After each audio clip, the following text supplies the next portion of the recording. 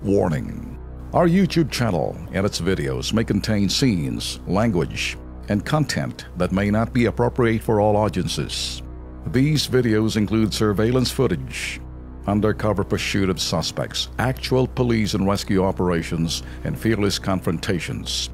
If you do not approve of the content, please do not watch our videos. If you wish to continue, we strongly advise that you proceed with caution.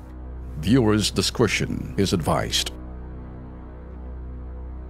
Pamilya ng isang OFW na hinatulan sa Dammam, Saudi Arabia, humingi ngayon ng ayudang matulungan daw sana silang maibaba ang sentensya ng kanyang anak. 2009, kinasuhan si Juancho Matela de Castro ng pagnanakaw ng amo nitong Arabo sa Dammam.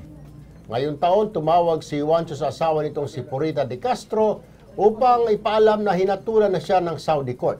Ayon kay Purita, kailangan daw nila magbayad ng 12 million pesos. Kapalit ng kalayaan ng asawa na si Juancho. Hindi maintindihan ni Purita kung saan kukunin na sabing halaga upang pabayad sa Saudi court kapalit ng kalayaan ng asawa. Dagdag pa sa problema ni Purita, nalaman niyang isinugod sa ospital ang asawa dahil meron daw itong cyst sa daanan ng kanyang dumi at kinakailangan ng agarang operasyon. Kasama po namin ngayon sa studio si Aling Purita de Castro. May bahay po ni Juancho de Castro. Magandang hapon po, Aling Purita. Magandang hapon po. Ano ba yung sinasabing kinuha ng mister mo? Napakalaki na kotse? Porsche? Ferrari? No, 12 million? Laki naman. Mga pyesa po.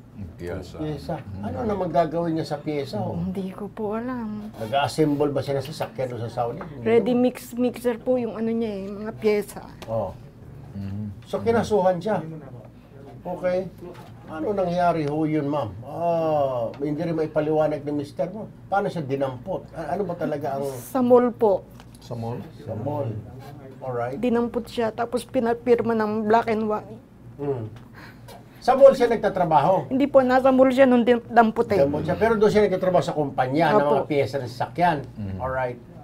Ano raw ba? Wala bang abogado na nag-represent sa kanya? Meron naman. Sa polo po, Sa si polo. Mr. Rene Salazar. Oh. Puro ano lang po, status, tsaka update lang po. Pero wala bang abogado na nagre-represent sa kanya doon? Yun lang po yung si Mr. Salazar po. Hindi attorney? Officer in charge ata po yun. Polo officer lang siguro yun. Polo officer. Pero sandali lang ha, ma'am. Nasa linya ng aming telepono si Executive Director Raul Dado ng OMWA ng DFA. Magandang hapon po, Director Dado. Good evening po to everyone. Salamat po. Sir? Hello, sir? Yes, go ahead po. Sir, Director, may lalapit lamang po kami. Itong si asawa ni Aling Florita na si Juancho, nakakulong ngayon sa Saudi at para makalaya daw kailangan magbayad ng 12 million. Ang kaso niya pagnanakaw daw ng mga pyesa ng sasakyan. Right. Ang sinasabi naman ni ma'am dito at sinasabi ng asawa, hindi naman daw sila nagnakaw. Hindi nila alam kung anong gagawin ngayon. Right. Sir. Sige ho, gawin natin. Narinig ko pa na apparently yung polo, kumikilot na, with contact polo. Pero kung kailangan ng abogado, abogado, pondoan po natin. Pero nasintensyahan na sir eh. So ang gagawin to, appeal na lang siguro, ano? Opo, appeal dahil mukhang malaki yung 12 million eh. Mukhang malaki yun, so we have to negotiate. Parang blood money na ho yun. Oo, sa laki. Di ba? 12 million. Sige sir, so paano ito? Papuntahin namin si ma'am sa inyong tanggapan, Director Dado. Basta fight po tayo dyan with the lawyer to negotiate and fight for the case. Sige sir, maaari po ba papuntahin namin sa inyong tanggapan bukas si Aling Purita? Opo, malamang sa hapon, I'll be in the morning, pero afternoon, sige. Sige po. Thank you po, Executive Director Dado. Thank you. God bless. Ma'am, ganito na lamang. Papuntahin po namin kayo doon, samahan po namin kayo. Sila po ang bahala magbibigay ng attorney para mag-appeal. May attorney pong binigay ang OMWA. Meron na. Meron na po, pero ganun, tatlong attorney na po yung wala pong nangyayari. Parang ano kasi ito, parang Erwin eh. Parang kung ang kaso ng isang OFW ay nakapatay, parang blood money. Ma'am, Pero ito po ma'am, ano po, ay wag ho kayo magalit sa akin. Para Hindi baka mabigat po yung kaso at may mga ebidensya po talaga. Kung tatlo na pong abogado nagre-represent.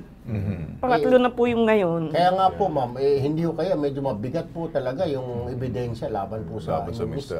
Hindi ko po alam. Ay, maaaring hindi po sinasabi ni Mr. para hindi kayo mag-worry. Pero anyway, ganito na lang po siguro, ma'am. Tignan na lang po natin kay Director Dado po bukas kung ano pa pong alternative na maitutulong po sa mister nyo. Ano po? Nakasakit sa ulo talaga ito. Nasa ospital po ngayon ng asawa ko. Yun, isa pa problema. Yun kaya unahin natin, ma'am, yung hospitalization, yung medical. Ano po? Kasi baka pag yung tao na-i-stress, di ba, Tolbert? Lalo hindi ka gumagaling. Talaga, nako, sis Marios. Sige po, pwede sa kanya, ma'am, para doon sa hospitalization. Ano po? Apo. Unahin na po natin, sige.